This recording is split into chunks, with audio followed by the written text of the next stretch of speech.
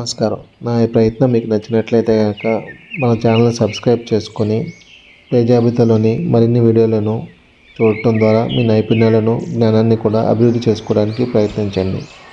Jai Hind.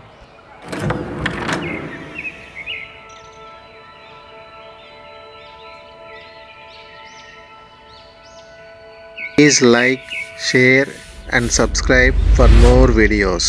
Thank you. Have you ever had a game where your opponent's king is on the run, but you couldn't find the winning idea to finish the game? We can avoid these situations if we can catch our opponent in a mating net. A mating net is when your pieces work together to prevent the enemy king from escaping a checkmate attack.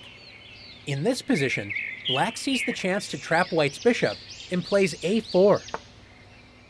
Not realizing that Black's king is trapped in a mating net, White's bishop prevents the Black king from moving, and after queen h5, White threatens checkmate on h7. After the forced h6, Black blocks the immediate checkmate but creates a weakness on g6. Can you see how White can force checkmate in 2 moves? If you notice Black's king is stuck in a mating net after queen g6, great job. White threatens checkmate on h7 again, and after h takes g5, White finishes the game with queen h5. Checkmate. Let's take a look at another example. In this position, Estonian Grandmaster Paul Keres unleashes an incredible tactic, starting with knight takes e3. Black captures a pawn and forks the queen and rook. White's best move is to allow Black to win more material by moving the queen to safety, but White misses Black's main idea and captures the knight with f takes e3. Grandmaster Keres sacrificed the knight to create a mating net after the second piece sacrifice, bishop takes g3 check. If White refuses the sacrifice with king g1, Black forces checkmate anyway after bishop h2 check.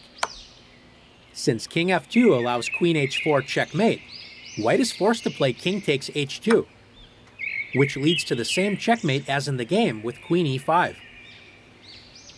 After White accepts the sacrifice with king takes g3, Black forces checkmate with queen g5 check.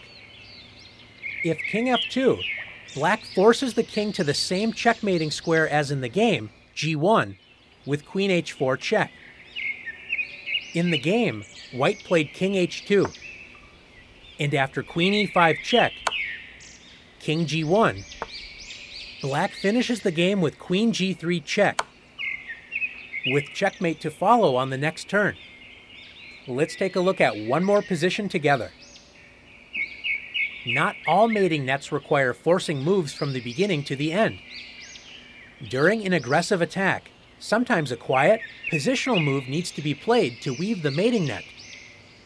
In this position, Grandmaster Tigran Petrosian finds an incredible queen sacrifice leading to checkmate after queen takes f6 check. Black's king is lured up the board with king takes f6. And after bishop e5 check, White prevents the king from retreating to safety.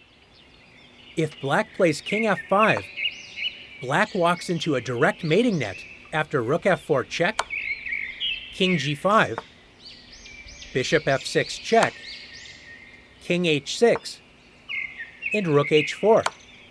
Checkmate. Petrosian's opponent, Grandmaster Pachman, played king g5. Although Black's king is very exposed, there is not a forced series of checks to win the game. Petrosian played the quiet move, bishop g7. This quiet move creates an incredible mating net, as Black's king cannot retreat. Grandmaster Pachman resigned because White is threatening h4 check, followed by delivering checkmate with the light-squared bishop. For example, if Black plays knight f5, trying to protect the king from h4 check, White plays h4 check anyway, so that after knight takes h4, g takes h4 check, Black has 2 options, both leading to immediate checkmate. If king f5, bishop h3 is checkmate, or Black can play king h5, allowing bishop f3. Checkmate. Another try is e5, opening up black's light-squared bishop, but after h4 check. Once again, king f5 loses to bishop h3 checkmate. And after king h5, bishop f3 check, bishop g4, and bishop takes g4 is checkmate. After exploring these mating attacks, it's your turn to weave a mating net